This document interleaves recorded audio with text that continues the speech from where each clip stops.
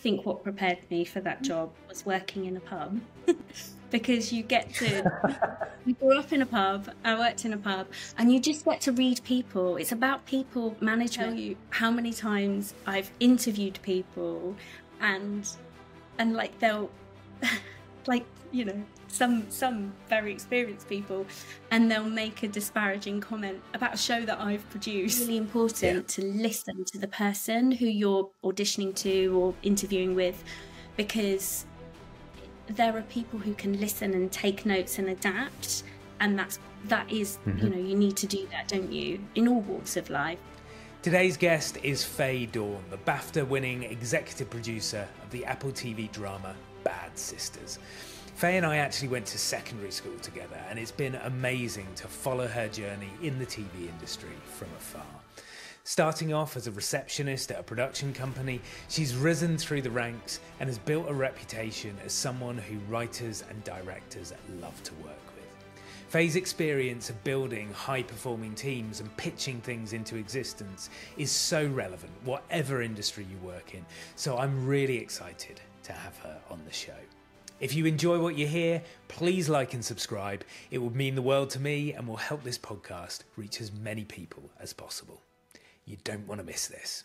Enjoy. Faye, welcome to the show. My first question for you, in life, what's the most important thing that you've ever had to pitch for? It's a good question.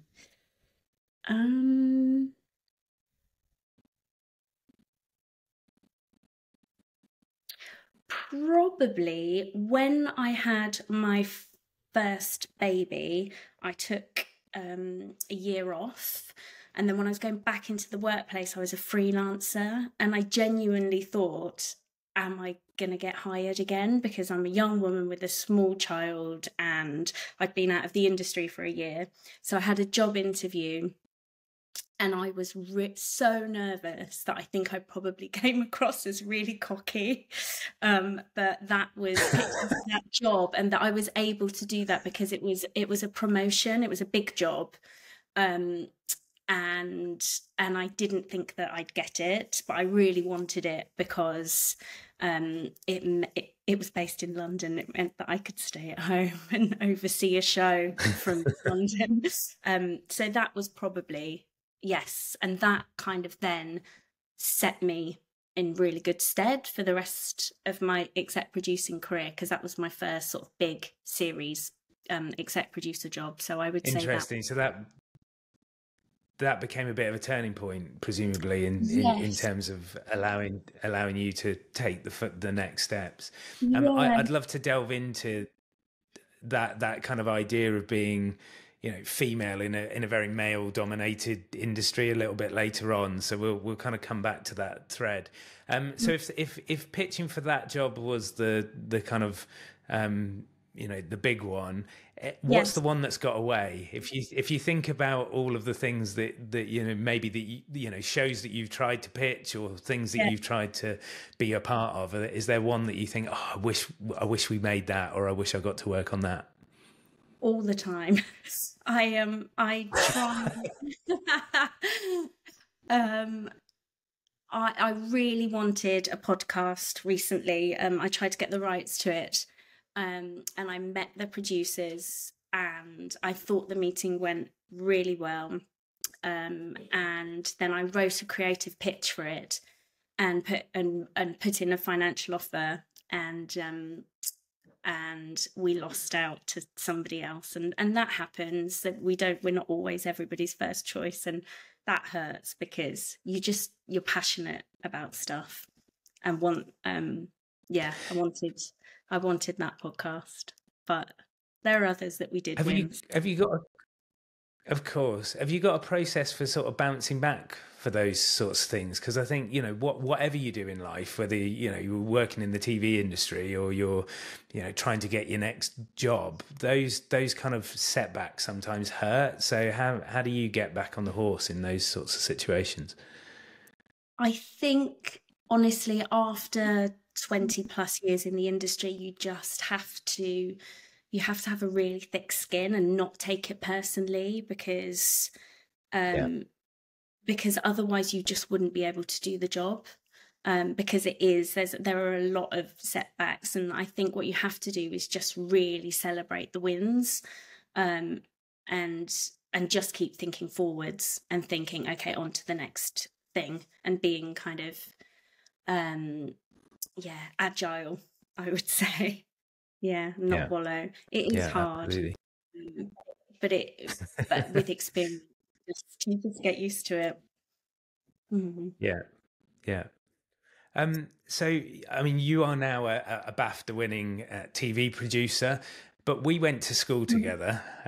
We were teenagers back in a small market town in Oxfordshire. That's quite a journey. So take us back to the beginning. Like, what's your story? When you were at school, did you have this dream of being in show business? I was always ambitious, and I always wanted to leave Wallingford and sort of travel and go to London and go to university. I was the first person in my family to go to university, but I was always quite driven, self-driven. My parents, both working class, but always, wanted the best for me, but were never parents that were saying, you have to do this, you have to do that.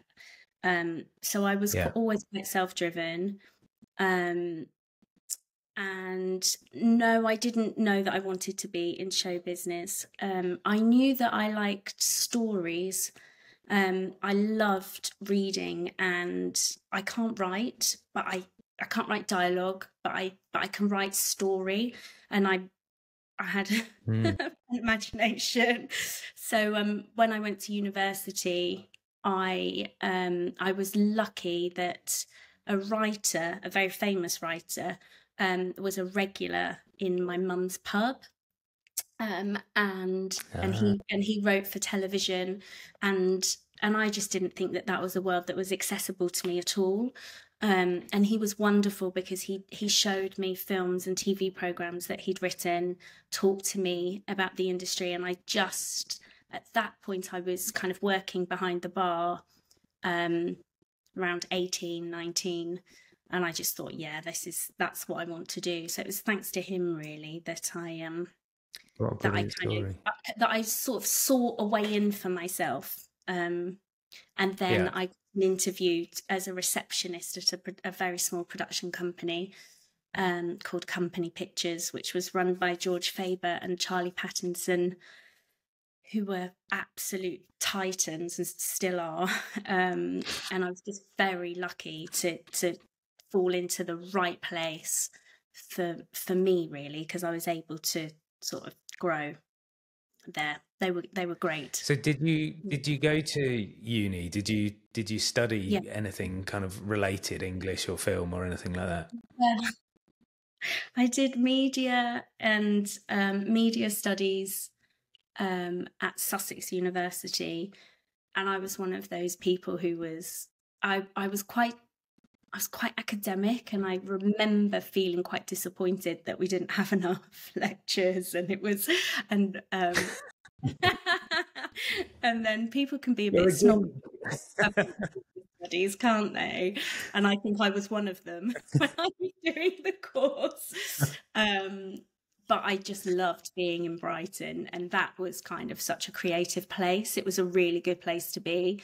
And the course was fine. It was fine, but I don't think to get into the industry, I don't think it's necessary to do a degree in. I think you just need to work and just get in there and kind of find out what it is in the industry that you're interested in and that you want to, because there's so many avenues to go. And I knew that I was interested in scripts, so I wrote a film when I was at uni, a short film which my tutor directed and we produced, and I just loved it. And then that was it. I had the bug. You were hooked. It's interesting you say that you know to get into the production side of the industry, you don't need that background necessarily. I always felt as an actor that going to drama school was like a shop window. It was like it was accelerating your visibility within the industry, because if you had that sort of showcase at the end, if you were at one of the bigger drama schools, then agents came to see you, casting directors came to see you, and it kind of gave you that leg up. But with company, you started off in at reception. I mean, that must have been like amazing, because to a certain extent you get to see everything that's going on. You get to see everyone that's coming through the door. You're kind of like hearing all of the buzz.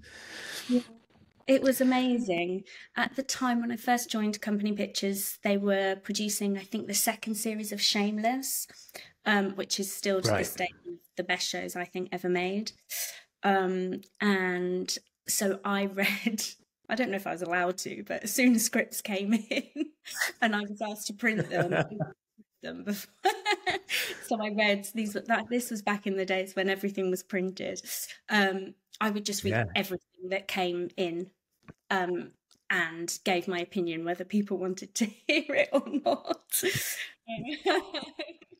And there were amazing producers there at the time: Matt Jones, Tom Greaves, Suzanne Harrison, Willow Grills, and Robin Slovo. Yeah, all fantastic people, and all with very different tastes, and so I just read everything that they were developing, and I just absorbed as much as I could, really. Just made myself visible, which is why I feel really sorry for people now with post-COVID. The only reason why I accelerated in my career was because I was there in an office around all of these people, listening to their conversations, seeing which writers they were meeting, seeing casting tapes come in, reading scripts, and it was just an amazing training ground. And I think with people working at home a bit more, I feel sorry for the people now sort of coming up. It must be harder. Yeah, much more difficult to have that visibility, I suppose. Yeah, it is. It's that visibility of just everyone here. Yeah. So you accelerated your kind of career through Company Pictures relatively quickly. Talk us through that journey, where you went from reception to what, like script assistant. What was the next step? So, I went from so I was the receptionist, and then I was a development assistant.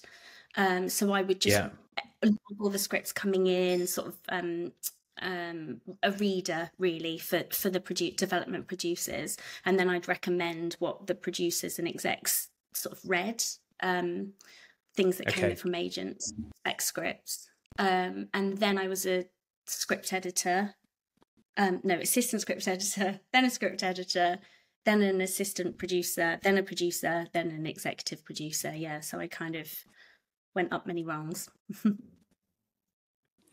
Now, the word kind of producer to people that aren't in the industry is a kind of bit vague. So you see it on the credits, and there's always like, several different people doing that role. So what is a producer? What's the day to day that you are going through in order to make shows happen? So the producer in television, when I was a producer, you were responsible for delivering the show on budget. So, and you were sort of the head of the HODs. So you were responsible for hiring the directors, the costume design, production design, those heads of department. And then you work very closely with a line producer, who's the person who really runs the money. And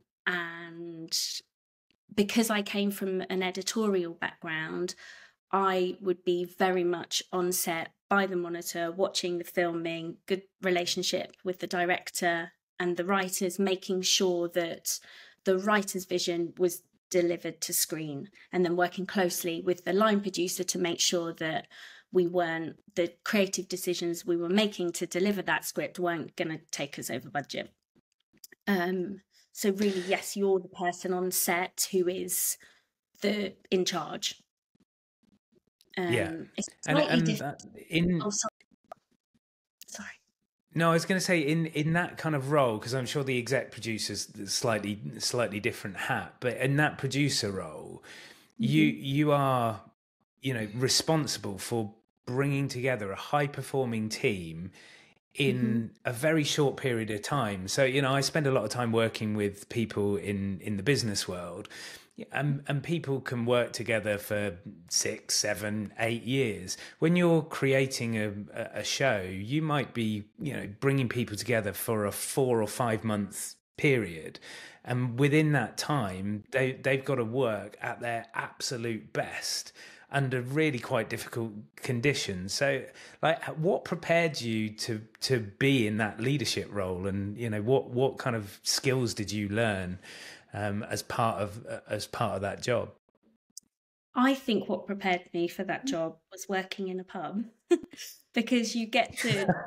We grew up in a pub. I worked in a pub, and you just get to read people. It's about people management. You need to be a people person. It's exactly like you say.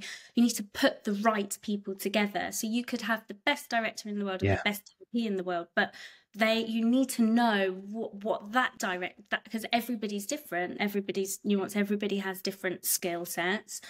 So it's what does that person need, and what does the show need, and it's alchemy really, and sometimes it works, and sometimes it doesn't work as well.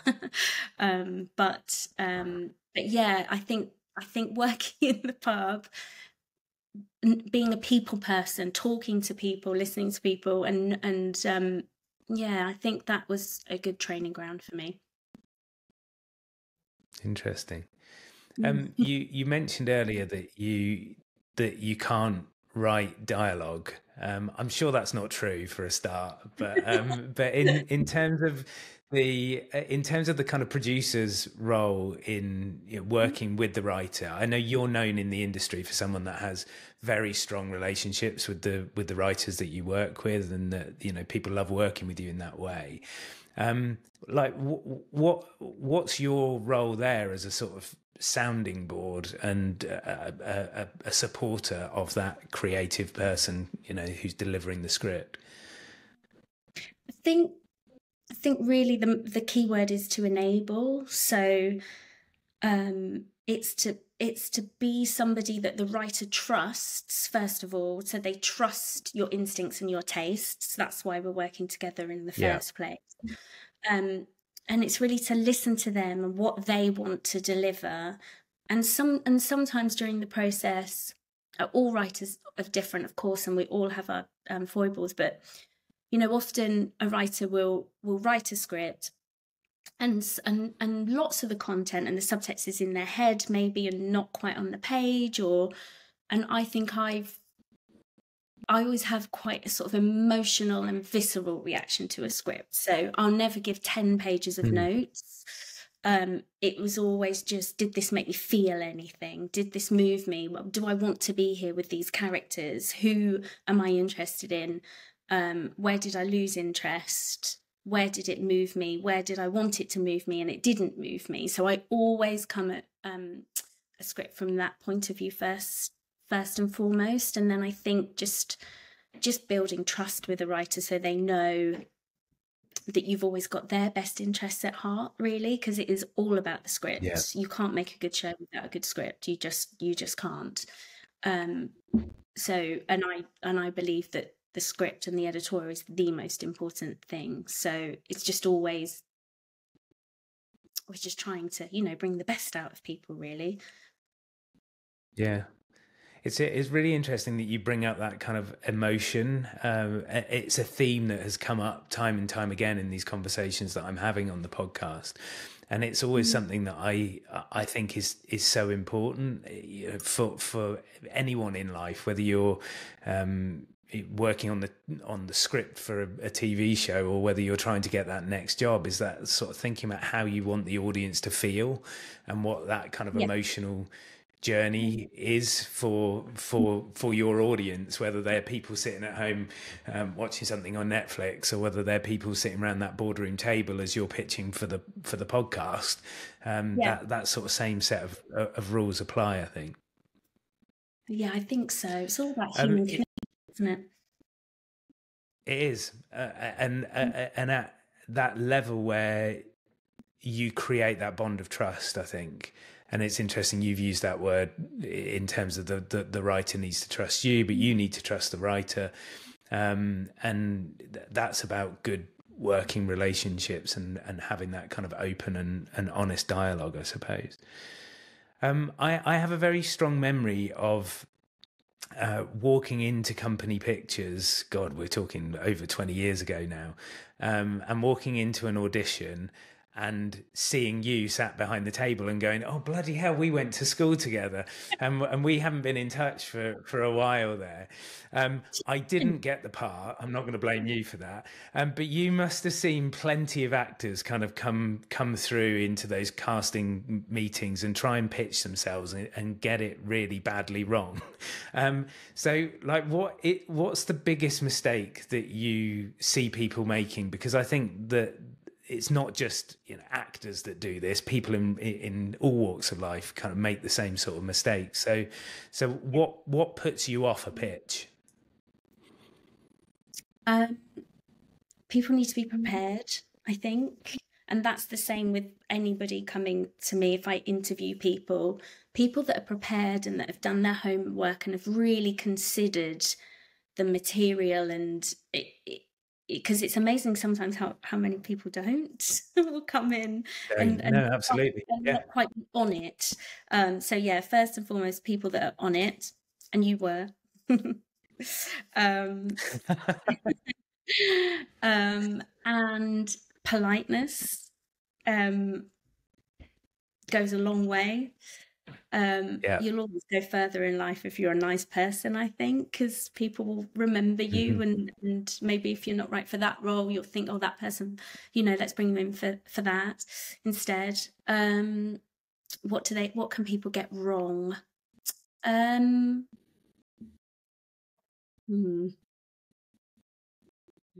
Actors, I think sometimes if they're you can also be over prepared and have an idea in your head, and I think not listening. Actually, it's really important to listen to the person who you're auditioning to or interviewing with, because there are people who can listen and take notes and adapt, and that is you need to do that, don't you? In all walks of life, you need to understand what it is that person wants. And some people that don't listen and therefore don't take notes, and you think, well, that's not going to work. Do you find that you get a kind of instant feel? When I moved into directing, like you'd see people come into audition for you, and you genuinely think you were great, but it just doesn't feel right. Is that the same in your experience? Absolutely, yeah. With actors and with all people, actually. Sometimes you just need it's sort of it's a vibe. It's hard to explain or to put into words, but it's an energy. Now, energy. Yeah, absolutely. And whether you think that energy is going to fit into the kind of wider jigsaw, I suppose, as well, because it's never just a one-on-one relationship. It's always one to many. That show that I was auditioning for was Inspector George Gently, which starred Martin Shaw, and I think it ran for 8 seasons, didn't it? Yes, I think so. Yeah. Yes. So you started as I think a script editor. You became assistant producer, and you finally ended up as exec producer. So you kind of seen that journey of the show.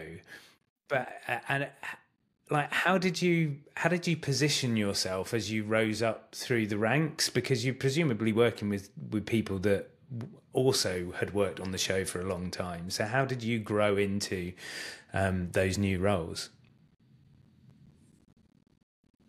Just from being a like consistent person there, I think. So the writer that I was referring to earlier, who inspired me when I was in Wallingford, was Peter Flannery, who wrote Inspector George Gently.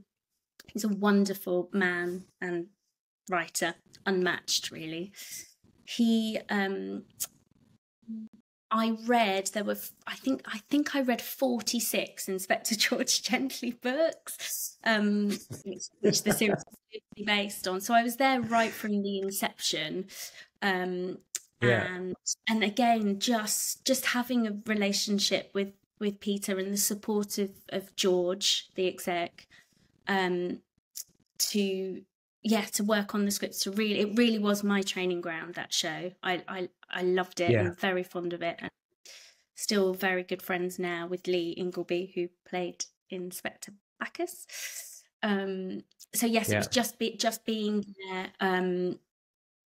and knowing the show, like I knew it inside out. So it's a wonderful experience. Yeah.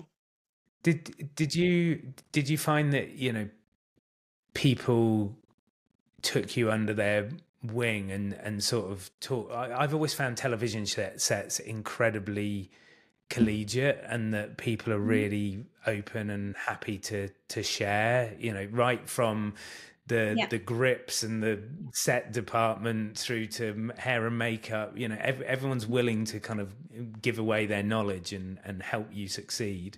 Was that your experience too? Yeah, I had the most wonderful line. So, sorry, go on. No, go for it. I was really lucky. I had a wonderful line producer, and I know that first-time producers aren't always this lucky, but you really rely on them to kind of help you, because they know the crews, they know the tricks that people pull. And she was very experienced, but a very kind person. Amanda Wasey is her name. And she really, she was wonderful and really helped me and enabled me. And there was no competitiveness. She didn't want to be a producer. She wasn't kind of competitive at all. Yeah, she was wonderful. So that really helps. And it's not always the case. And not everybody is generous in the industry, but I think when you just have to earn people's respect, don't you?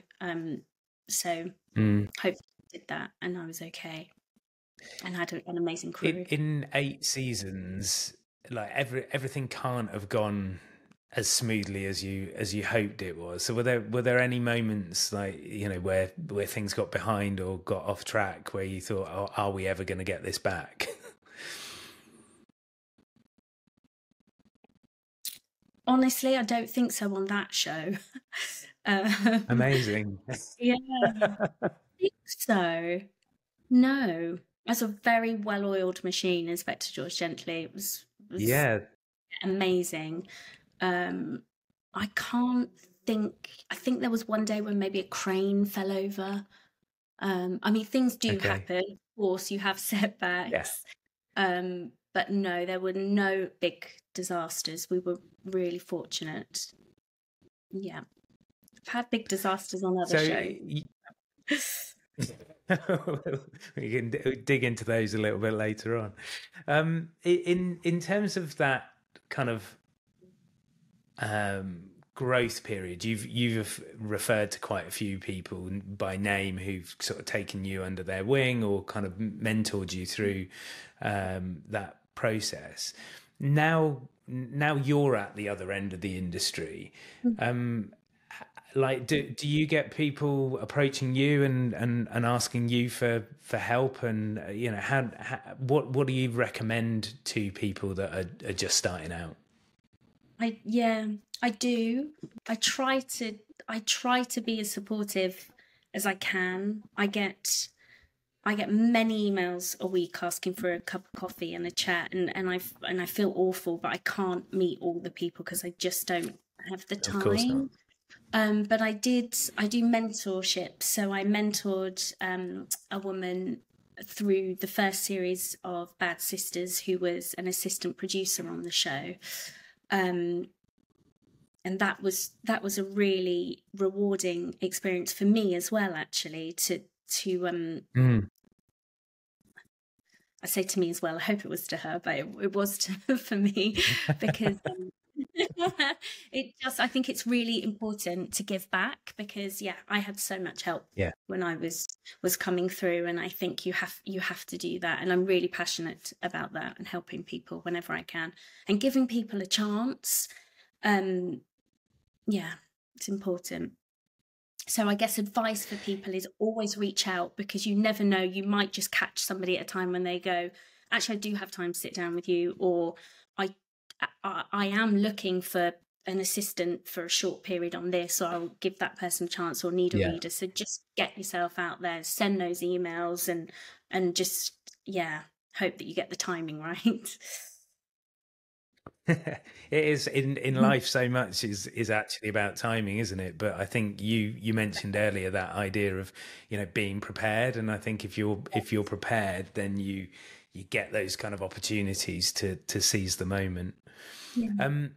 As an exec producer, I presume that you're now kind of pitching at a different level, that you are, having conversations with people that own rights to stuff, or talking to potential broadcasters about putting on your shows or broadcasting your shows. How have your pitching skills developed over the last 20 years, and what do you think is the most important elements of a good pitch? I think the most important thing is to think about the person that you're pitching to, and really tailor what you're saying to that person, because what Channel 4 wants and needs is very different to what ITV wants and needs, and indeed Apple and the BBC. Everybody wants good stories, and they want good scripts, of course, but there are, I think, I've learned not to waste people's time. So know the market, know who you're talking to, Know your audience. their tastes. Yeah, exactly. Know your audience, and don't pitch 10 things. Actually, pitch the one thing or two things that you're most passionate about, that you genuinely think this would be great. Because again, I'm going to use that word, trust. They need to trust your taste, and that you're not just flinging stuff at them, that you've thought about it, and that you think that's the right thing. So I think that's how it's developed, is to have the confidence to not talk too much. Do you get nervous when you go into those big meetings? Very, yeah. And I talk too much. So that's what I'm trying to is not to talk too much. I do get nervous. Yeah. But I think that's a good thing. I do as well, and I'm so glad that you've said that, because I think it's, all people, no matter how successful they are, that I speak to have some level of imposter syndrome, walk into those sorts of situations, and kind of the voices in your head start to kick off, and it's all about like managing that process, I suppose. Have you got anything specific that you do to get you in the zone? I used to take Rescue Remedy, actually, to sort of relax a little bit. I haven't done that for a while. I just do research. So if I'm going into the BBC, I will look at all the shows they've made recently, what trends, what's worked for them, what hasn't worked for them so well. It's just being prepared. And knowing the person that you're going to see, where they've been, what their past and their history is, whether they come from an editorial background, whether they're sort of haven't. Just be prepared, always. SWOT up. I think there you go. It's a great piece of advice, and something that is so easy to kind of overlook. I think so many people like to think that you can just wing it, but I in can't tell reality, you, you John, might. how sorry to interrupt you. There's a delay. I can't tell you how many times I've interviewed people and like they'll like, you know, some very experienced people, and they'll make a disparaging comment about a show that I've produced, or do you know, like, and you wow. So yeah, no, like, just do your homework, guys. Hmm. It's so easy to do in 2023 as well, because literally you can just go on Google, or you can go, you know, in your case, you can go on IMDb and you can see everything that you've done. So yeah, that's a proper schoolboy error in that sense.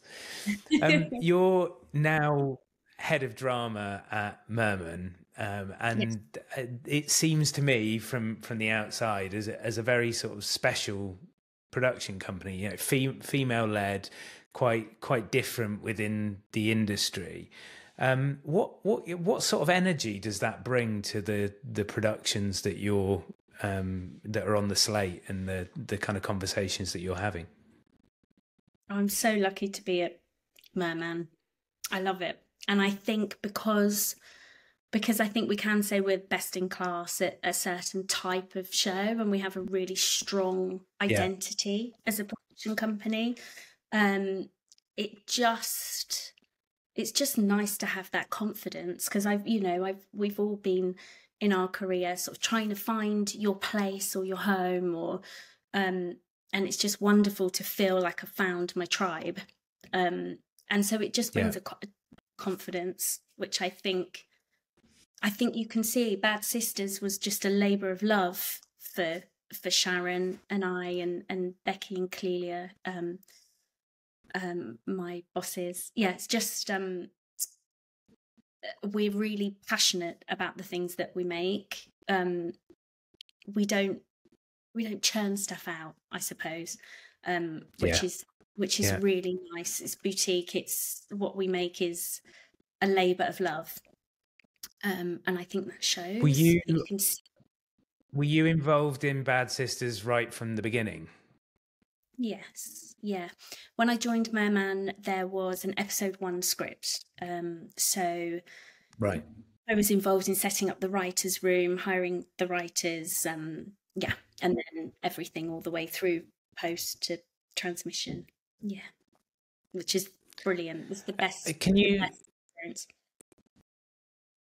I can imagine. Can you describe for people what that, you know, process is like? Because Mm. in life, everything starts from something in someone's imagination, and I think a, you know, TV show is a great metaphor for that. So, you know, someone has an idea, and Yeah. then 2 years later or 3 years later, you're all standing on a stage holding a BAFTA.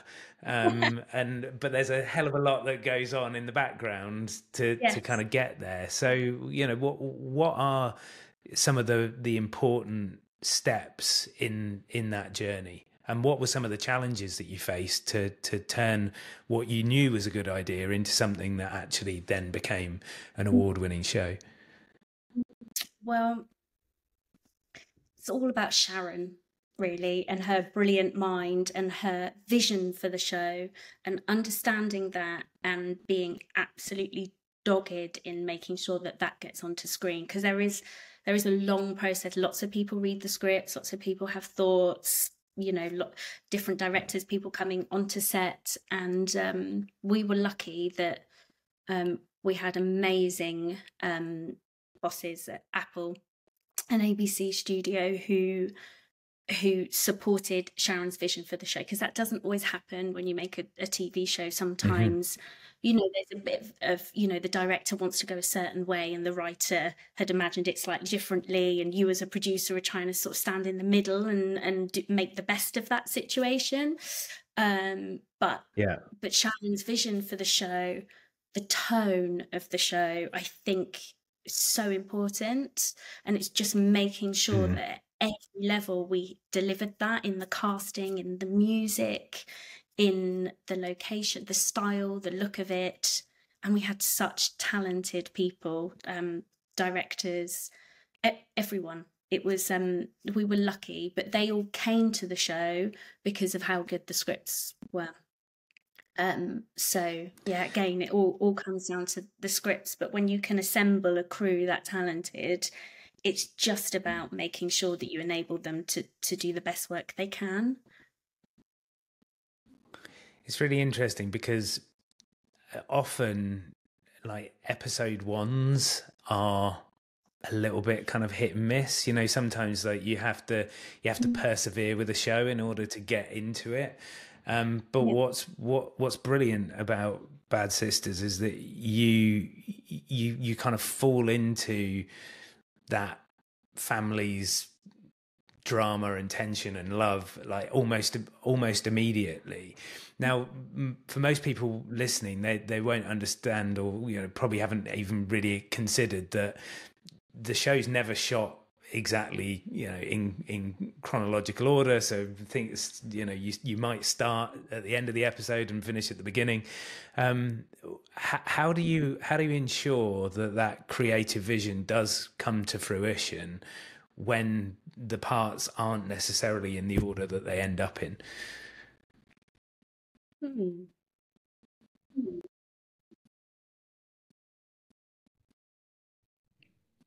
Communication, just really good communication and consistency. So we were very lucky to have Sharon and our American execs, Brett and Dave, were often on set, and it's just continuity. So even, yes, you're shooting things out of sequence, but the director's incredibly prepared, but the actors need to hold that tone and know what emotional sort of points they're hitting.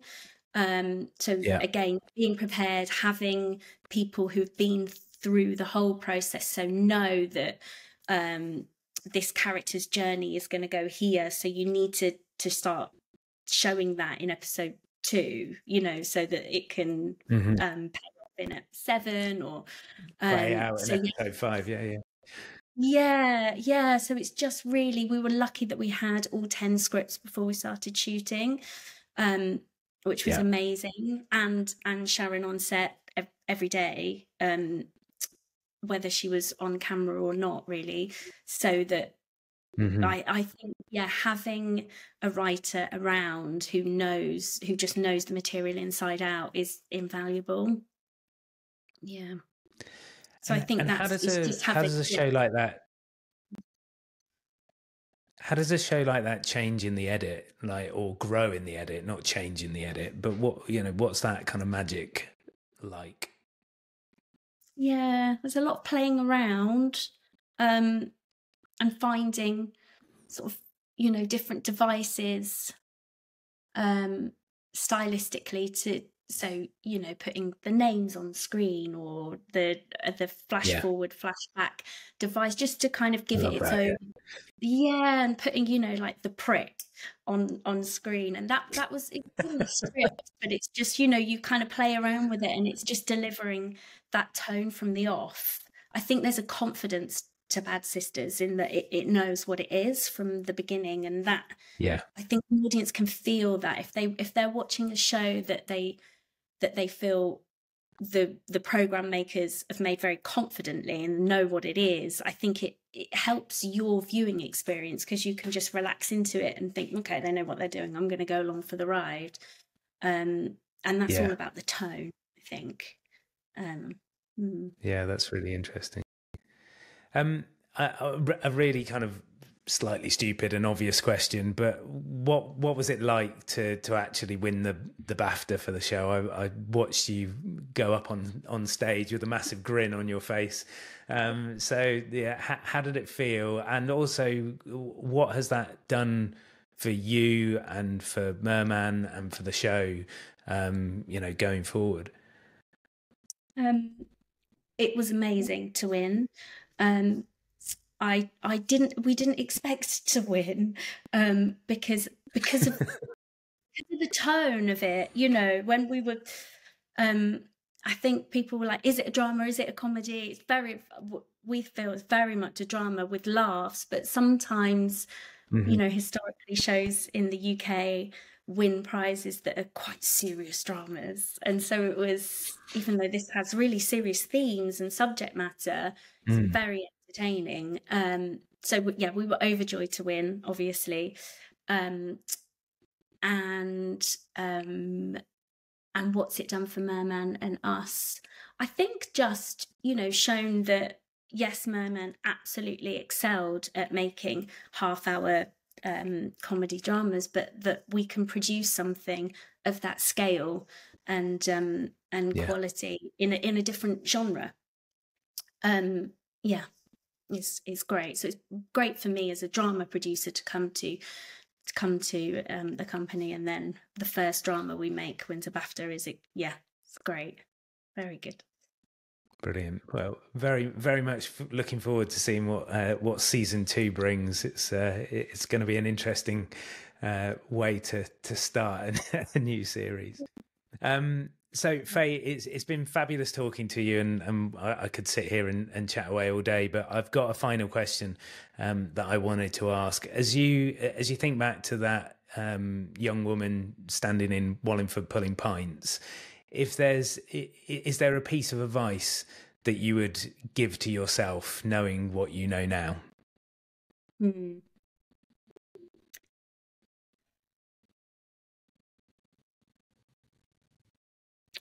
Yes, probably not to worry so much, actually, and to kind of just back yourself, because as lots of people do, I'm sure, tend to have a little negative voice person on my shoulder that I think is a very female thing, that is like, am I good enough? Can I do this? And it's just back yourself and have the confidence to go for it. Work hard and do your best.